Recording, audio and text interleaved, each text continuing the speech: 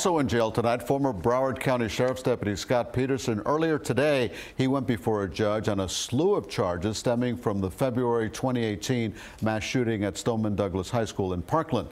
CBS 4's Hank Tester is live outside the Broward County Jail tonight with more. Hank? Elliot, is a cop a caretaker? That's the question being asked tonight.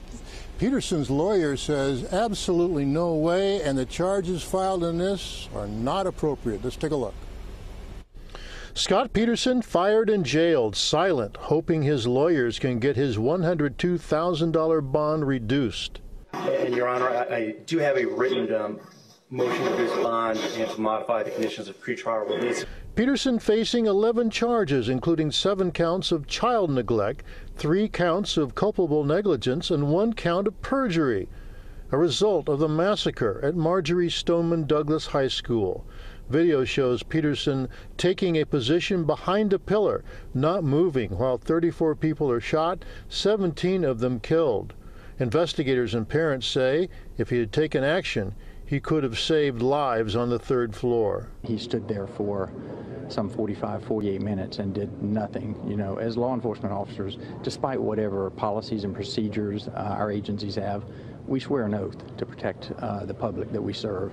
Peterson's attorney was prepared to argue before a bond court judge that Peterson should not face the charges because he wasn't a caretaker. We would like to challenge the probable cause determination, because we do not believe that my client, that he meets the statutory definition of caregiver.